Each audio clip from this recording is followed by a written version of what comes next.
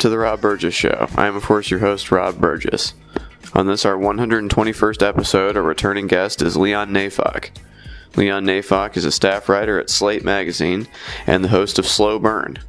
He was previously a writer for the Ideas section of the Boston Globe and the New York Observer.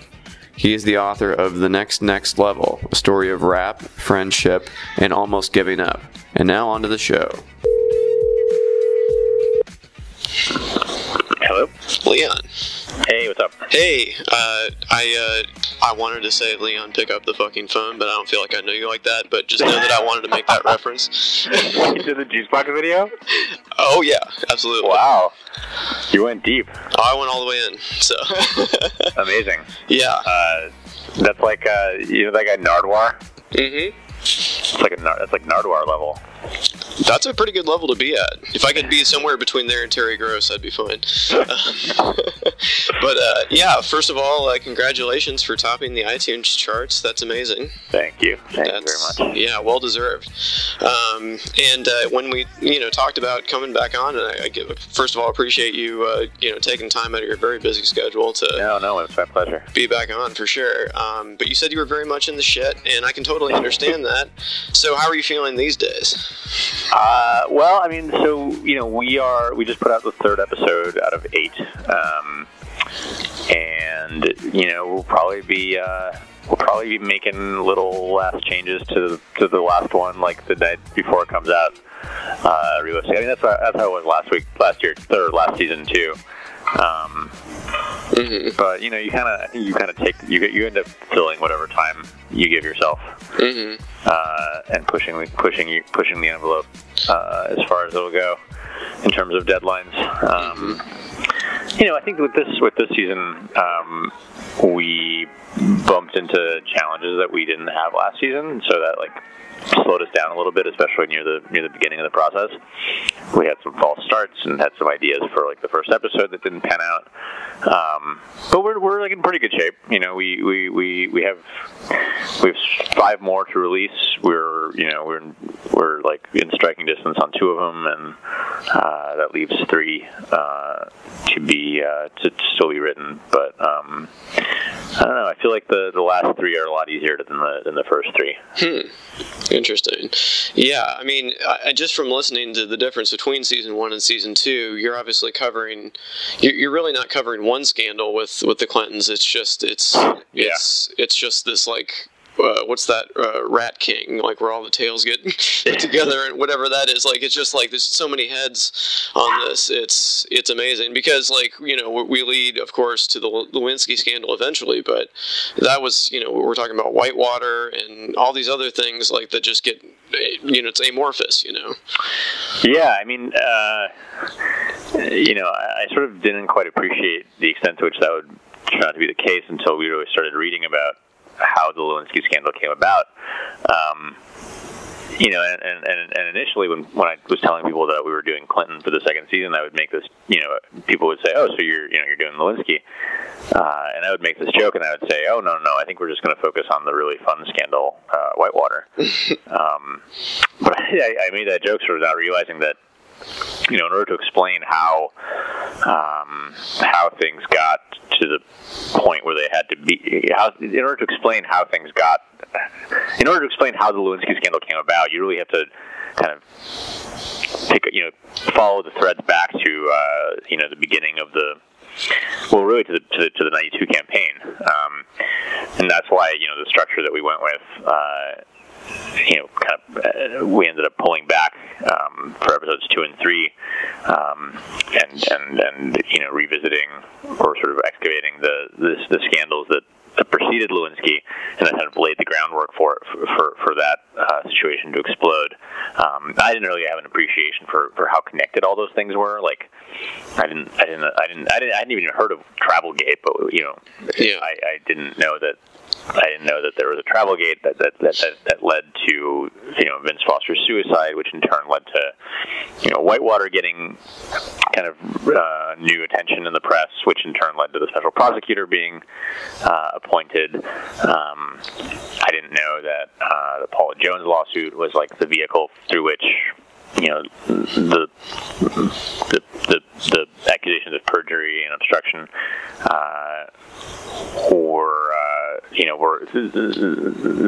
sorry, let me rephrase that. I didn't appreciate that the Paula Jones lawsuit was sort of the reason there was any perjury or obstruction to speak of. So learning all that, was super interesting and made me realize that we, in order to explain how we got to the impeachment, you really got to go all the way back. So as you say, there's instead of one scandal, there's like a dozen, which made it a heavier lift in terms of research and reporting. What was Gategate? You remember that one? Gategate? Yeah. I don't know. Was there a Gategate? There was a Gategate. I don't remember. I just remember it was always where people would be like, and there was Travelgate, and there was Troopergate, and there was Gategate, and I never really questioned it. I was like, oh, okay, there's a Gategate, I guess. I heard there's something with the gate of the White House. I don't know exactly what. I wonder if it's referring to. I'm just guessing here, but there was an incident. I could Google it, but it's more fun to speculate. I forget the date of this incident, but basically, Lewinsky was really desperate to see the president, and she felt sort of like he was putting her on the ropes and keeping her at arm's length, and she wanted to drop off presents for him. So she went to I think it was the Northwest Gate. I can't remember exactly which gate it was, but anyway, she told the Secret Service agents there that she needed to see Betty Curry, who was Clinton's personal secretary. And Betty Curry told the Secret Service that she was busy and she couldn't come out for a little bit. And so Lewinsky was waiting there at the gate for Betty Curry. And in the meantime, she overheard one of the Secret Service agents mention something to, I think, just to one of his colleagues about Eleanor Mondale, who was a sort of very famous and famously beautiful TV anchor, I believe, news anchor, and the daughter of Walter Mondale. And I guess she was visiting the White House that day and was spending time with Clinton, and Lewinsky interpreted that to mean that he was involved with her, and she became extremely upset and irritated and caused a big scene that Clinton then yelled at her for on the phone, saying you can't do this, and so maybe that's Gategate. It might be. It might be. Yeah, it sounds good to me. But Bill Clinton has always seemed like a very self-sabotaging person. The Republicans to this day. I mean, we had on the day that Paul Manafort gets found guilty on 8 counts, and Michael Cohen pleads guilty. We have "Lock Her Up" still being chanted to this day, and it's just amazing. But he keeps handing them cudgels to beat him with. He's just giving them everything. What's your impression of Bill Clinton's? Because he's a masterful politician. He's a great public speaker. I've seen him speak twice. I've shook his hand once. Twice he said I had a good hat the second time. But he's an incredibly smooth person. But he just seems like he can't stop shooting himself in the foot. Yeah, I think that's right. And Ruth Marcus from the Washington Post said something along those lines to us for episode 2 when she was talking about that first year in which the Clintons were just buffeted by scandal left and right. And her read on it was that they just, the Clinton administration, partly out of a lack of experience, partly out of their perhaps status as outsiders in Washington, they kept just falling into one trap after another. Or maybe that's not fair to say that, but they kept having one misstep after another. I think those were her exact words. His political enemies were all too happy to seize on those missteps and take advantage of them. So, I mean, to your point, the affair with Lewinsky happened against the backdrop of the Paula Jones sexual harassment lawsuit, which was exactly about the same kind of behavior where, as a public official, Clinton, made an advance on a subordinate. It's just like, it's just unspeakably reckless, right? And it's sort of impossible to guess or exactly what he was thinking, but I think he has said, in the few comments he has made publicly about why he did this. I think these comments came around the time of his book tour when he published My Life. I think he said something like, "I did this for the worst possible reason, which is that I could," which I don't think goes all the way to explaining it, but he seems like a guy who couldn't help himself. I don't know how else to put it. Yeah. And he certainly must have been aware on some level that he was doing something very dangerous, especially because there were so many people in his orbit trying to take him down and looking for any possible lever to pull with which to do that. And to commit this indiscretion was just a really seemed to be kind of playing into their hands. But why do you think the Republicans still hate the Clintons so much? What is it about them that just gets their goat? Because you pointed this out, or I think you quoted someone else as saying he could talk to 12 people and each one would think that he's talking specifically to them. He's very good at that triangulation, third way, making your idea my idea, that whole thing. But why do they hate him so much? Because it seems like he's willing to do whatever they want. I mean, the 94 crime bill, perfect example, Yeah, so I actually didn't have as much of an appreciation as I probably should have for just how aggressively centrist he was, and how willing he was to embrace policies that would appeal to conservatives. He was not like a super liberal president in a lot of ways. I mean, he was, ironically, he was, or I don't know if ironically is the right word, but notably, he was, very good on women's issues. He was, very, very liberal on abortion and stuff like that. But he put Ruth Bader Ginsburg on the Supreme Court. But with welfare reform, with the crime bill, I just crossed myself when you said Ruth Bader Ginsburg. With the crime bill, with the welfare reform, he was willing to kind of enact policies that would make him popular with conservatives. I interviewed Ann Coulter for this podcast, and I asked her, why did you guys hate him so much?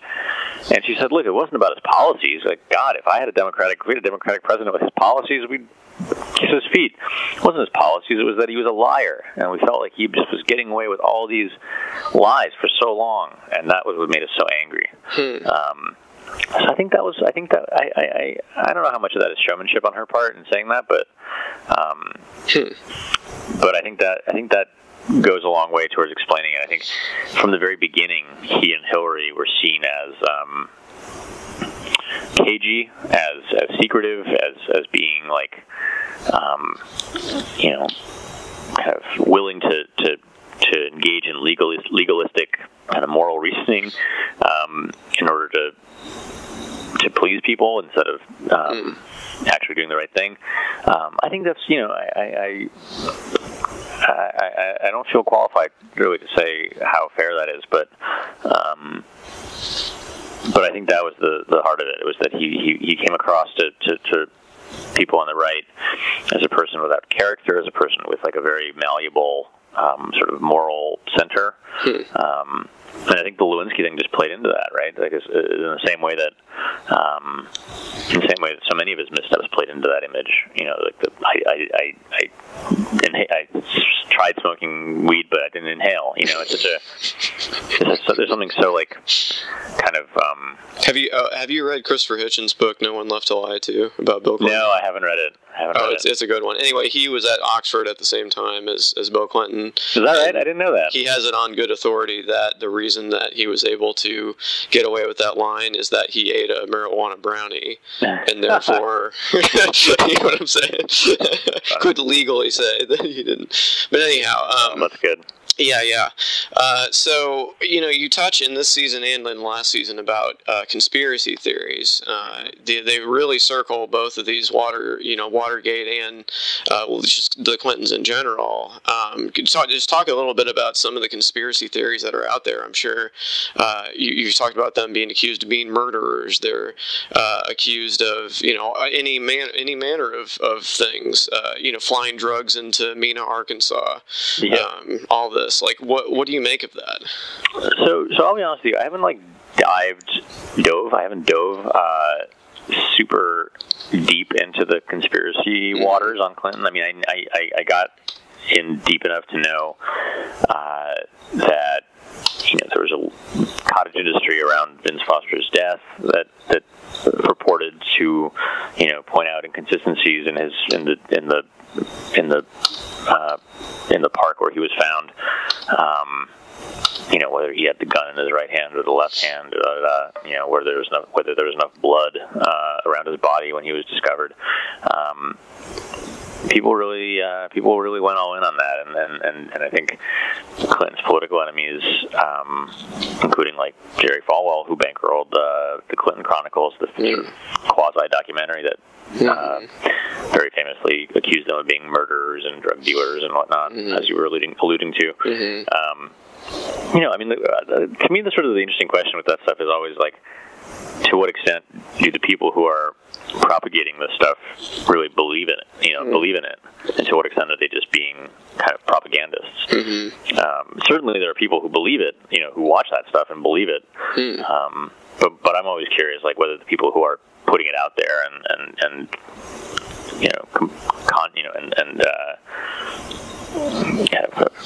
the people who are signal boosting it from positions of authority or positions of prominence, whether they believe it or whether they're just doing it because they know it'll help their cause. I think the Clintons' inclination towards secrecy kind of encourages that kind of thinking, perhaps. One thing about season one that I think you and I talked about last time was that felt like there were a lot of parallels to the present. With this season, there's less of that, but one parallel that I did detect, and I hope this came through a little bit in the episode, in episode 2. One of the big controversies regarding Whitewater.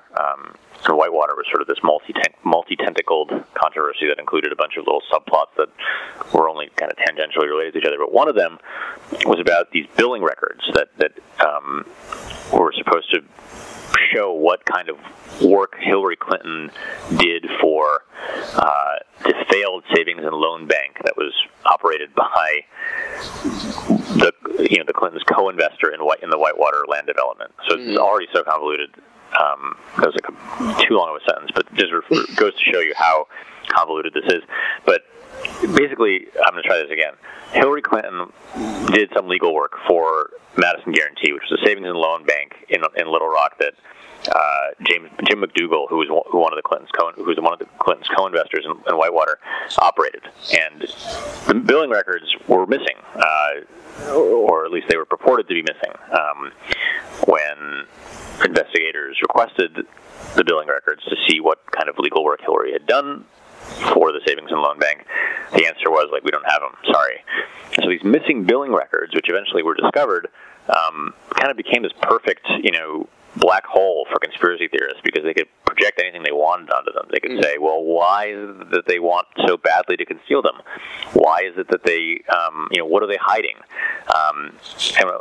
When I mentioned that there's a parallel, because it really reminds me of the emails controversy, right? It's like, where are the emails? What do they say? What is so important that they are going to such great lengths to prevent people from looking at them?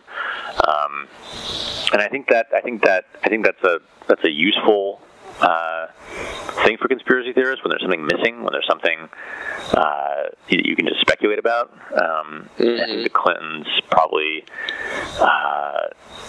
did not do themselves any favors by being as cagey as they were about some of the stuff that people were asking about. That said, like, as Jane Sherburne, one of the people I interviewed, she worked in the White House counsel, as Jane Sherburne told me, it's not at all self-evident that putting everything out on the lawn and letting people dig through it would have been any better, because it's entirely possible that the Clintons' political enemies would have been able to make hay out of stuff that they discovered in those files. Mm-hmm. Right. Now, I'm assuming that the Clintons have turned you down for an interview. Yeah, so I haven't heard back from them. Oh, really?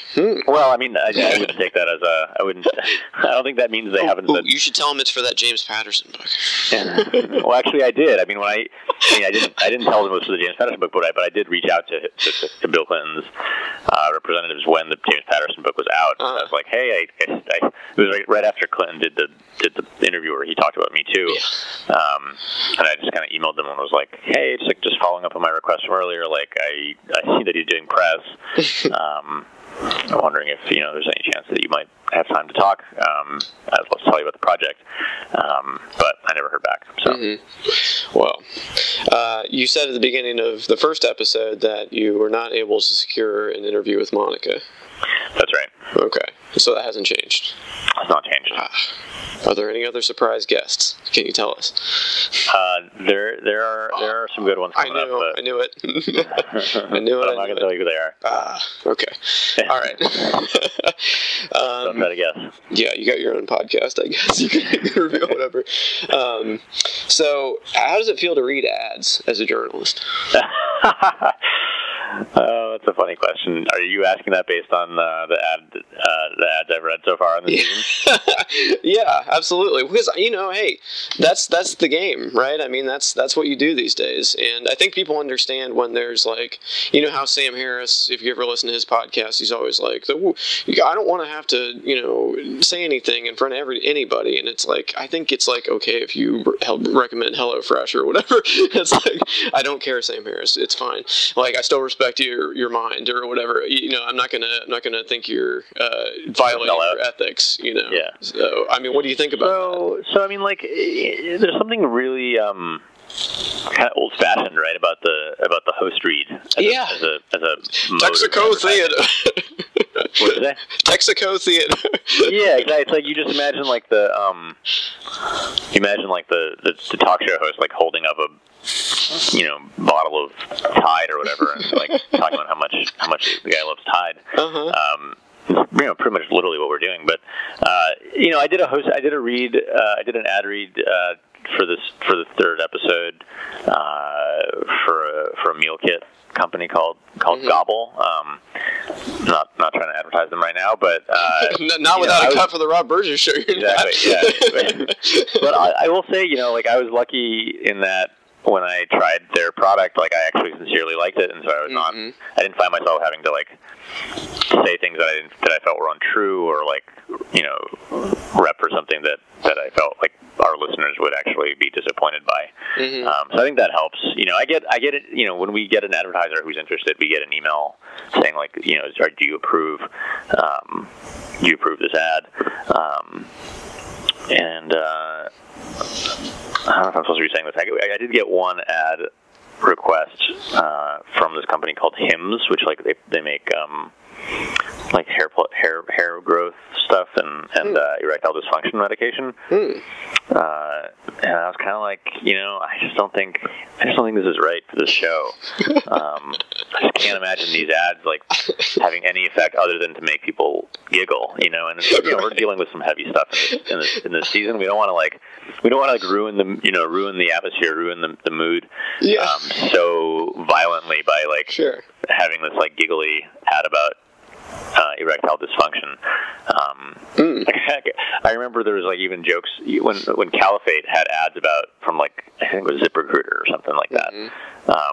People were on Twitter were like joking around about how it was funny to hear ads for recruitment company in the context of a podcast about ISIS and how ISIS recruits people. And I was like, if that was enough to get people to giggle, I think this is probably a no for us. So I had to pass on that. But generally there's not that much. There's not really an issue. Right. I think it's interesting because, like, when I listen to, like, the Savage Lovecast, for example, and I hear Dan Savage read an ad, he comes from the newspaper world, so he makes sure to have a hard stop between him answering the last question and him, like, starting the ad. But there's people like Mark Maron where they're, like, in the middle of a story and they'll just start, and I don't know, is this an ad yet? Okay, now this is an ad. And there's no differentiation. But I think people who come from, it's funny because people who come from journalism, actually, they're like, in their mind, they're like, okay, stop right here, pause, and now we're into an ad. So. Yeah, I think different shows deal with it in different ways. Oh, like for people sure. have music that plays under the ads. What you're listening to. Yeah, for sure. But I think generally, like, at this point, listeners are pretty savvy about what's what. For sure. Okay, so we didn't talk about your book. I alluded to it earlier last time, but I have read it. It's been a while, but I remember most of it. I guess if I could only just ask one thing about it, I would just say, like, what does Juicebox think of it now, the fact that he was the star of this book and that he has been immortalized in this way? What does he think about it now? I don't know what he thinks about it now. I haven't spoken to him in a bit. At the time when it came out, he definitely had mixed feelings about it. I would say mixed to negative feelings about it. For totally understandable reasons. It was like a really, the book was called The Next Level, and it was billed as a part biography of this guy that I kind of grew up idolizing, and befriending in adulthood. Juicebox is, this sort of experimental punk rapper, basically from Wisconsin, and who just meant a whole lot to me, and who kind of represented a lot of things for me. And when he moved to New York City to try to kind of take one big swing at advancing his music career, as he was sort of approaching age 30 and wondering how long he could really get away with doing it. And I spent a lot of time hanging out with him when he moved, and I spent a lot of time thinking about him. And so the book is this very, it's a real extreme close-up on him. And it's also, and I think this part bothered him possibly even more, it's also kind of a close-up on me. It's as much a biography of him as it is a memoir about me. Because it is about the relationship between a fan and an artist. I did like the scene near the beginning where he comes over to your apartment first time, and you're like, "Hey guys, this is Juicebox." Yeah, exactly. That made me laugh. That was funny. Yeah, so I think, like, he didn't have control over how I portrayed him. That was one thing. Sure. I think that was hard for him, and again, understandably, it must be really weird to have someone write a book about you. Mm-hmm. But then it also must be really weird to have someone write a book about you in which you are sort of a vehicle for the author's, self-discovery or self-reflection or whatever. Mm-hmm. And I think that made him feel like the book was not really about him, but it was really about me and how I saw him. Mm-hmm. And so, we had a couple of pretty tense conversations about it. I forget what the radio station was. I think there was a Canadian radio station that booked us both at the same time, and mm-hmm. sort of set us up to kind of have this little confrontation on the air. That was really pretty intense. Or he kind of accused me of using him, which I think, like, it's not a totally uncommon reaction on the part of subjects, journalistic subjects. It's a really weird relationship, the relationship between a journalist and a subject, and I think it gets weirder when it's someone who you see as a friend, and I think the other thing was, like, he couldn't control how I portrayed him, but then he really couldn't control how, like, reviewers portrayed him when they wrote about the book. And so I think a lot of the reviewers maybe didn't have quite as much a nuanced view of him as I think I have and tried to express in the book. Like, Whereas I kind of write about him as someone who makes music that is perhaps hard to love for most people, but is, in my view, like original and exciting and worth sort of trying to understand. I think a lot of reviewers are like, Juicebox, like worst rapper ever, stuff like that. And that couldn't have been easy. So to answer your question, like I don't know how he feels about it now. At the time, he was definitely like struggling with aspects of it. But even then, I think he was conscious of the fact that it was kind of just a really strange thing that had happened to him that would probably settle in his memory differently than. It would sort of settle in his mind, and perhaps he'd feel differently about it later. And it's not like we're not like not speaking. We've exchanged emails and stuff. I've sent him music that I like, and vice versa. I think I don't think he thinks about. I would imagine he doesn't think about it a whole lot. Right. Well, I mean, in his music, he is, like you say, he's kind of a motivational speaker of sorts. Yeah. And it's like if I can do this, you can do whatever your thing is and follow your fucked up dream or whatever. So yeah. That and he can't be that surprised that somebody like took him at his word and was inspired by his words and actually went out and followed their fucked up dream or whatever. Yeah. So, that's a nice way to put it. Yeah. I think I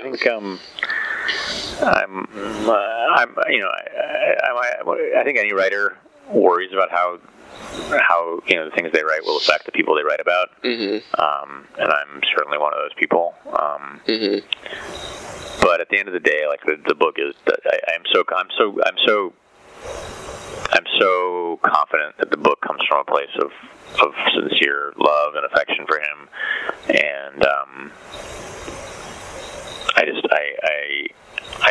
I think usually when the subject of an article or a book lashes out, it's partly because they detected something in the author's outlook that maybe the author was hiding. They that when they read the book, they realize, oh, this author misrepresented himself, or misrepresented how he saw me, and that's not what happened here. Sort of what you. I think with this book, it was what you see is what you get. And so I think as a result of that, it didn't eat me alive as I might have expected it would. That he didn't respond to it all the way positively. I think I totally understood who Juicebox was and why he had value when I went on his Instagram, and I saw that he had a poster from when he was like 16 years old and he'd done a concert with Wesley Willis, and I was like, all right, well, it all makes sense now. I get it. Yeah, totally. Like it all clicked for me. I'm like, all right, there's they know they're different, they know they're different, and they're just going to be who they are, and they're going to be different together. Yeah, exactly. So I was like, all right, cool. But on first blush, there's of course that regrettable video of him on the local television station doing his song that is in totally the wrong atmosphere, and he's obviously not he's not doing his best. Like your piece isn't working. Yeah. So but I mean, in the right context, that is a good song, just not in that context. Yeah, man. If you ever get a chance to see him live, and if your listeners ever get to see him live, it's really something else. I mean, it's as I say in the book, I've had trouble kind of recruiting people into the cult of Juicebox by playing them songs of his, like on my computer or in the car or whatever. But if I bring someone to one of his shows, or I should say that in the past tense, when I bring someone to one of his shows, they would understand because seeing him live, I think really it makes clear what is special about him and why he has such a strong effect on some people like me. I mean, I think there's only two types of people, just people that don't get it and people who are like, yes, I get it. So, but okay, so I know we gotta go because your time is short, and you gotta go keep making the slow burns for me to listen to. So, right. But I gotta go over the rough cut of episode 4. Yep. I got to do a little writing on one of the other episodes that I haven't written yet. Absolutely. So I'm gonna season 3. All right. Season 3. I'm already thinking about season 3. And you and everyone else on Twitter. So I got 2 things I'm thinking about, of course. Oh, okay. Well, I think you're making the Trump joke, right? That's one of the options, but I've got another option for you. All right, so obviously Trump, but I mean, this might not wrap up by the time it's time for season 3. We don't know. We don't know how this is going to go. You could do Trump. That's the obvious. Okay. I think you could also do Andrew Johnson. Man, I think it was too long ago, and there's not enough archival audio to. You could go Ken Burns. There could be some violins involved.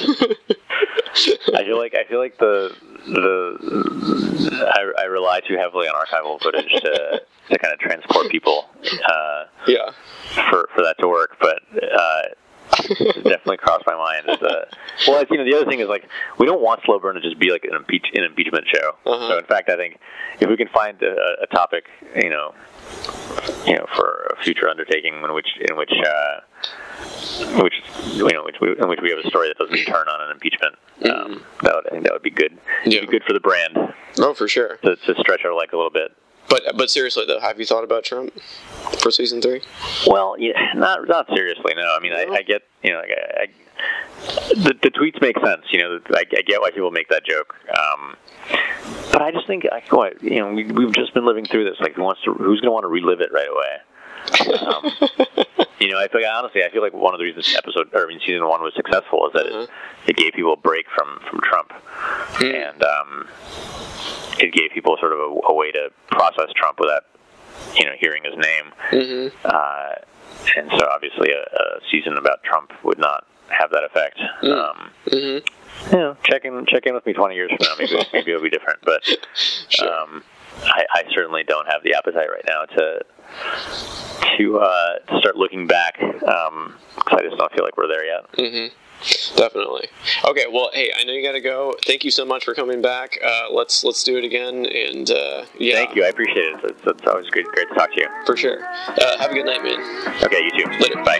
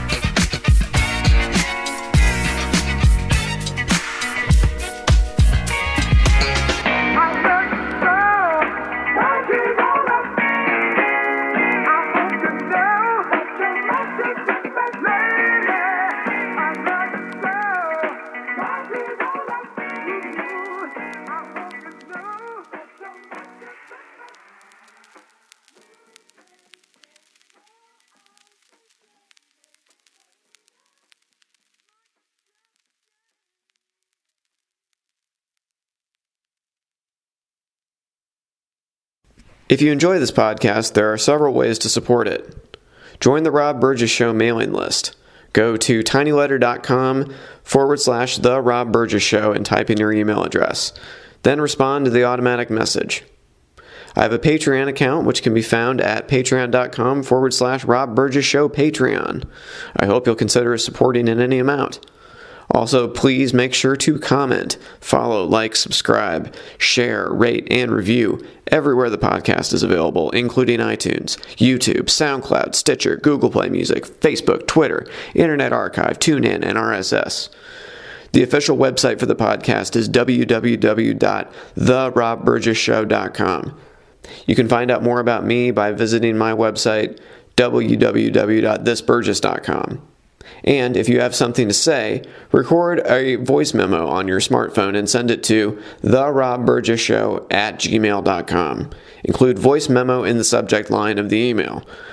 Until next time.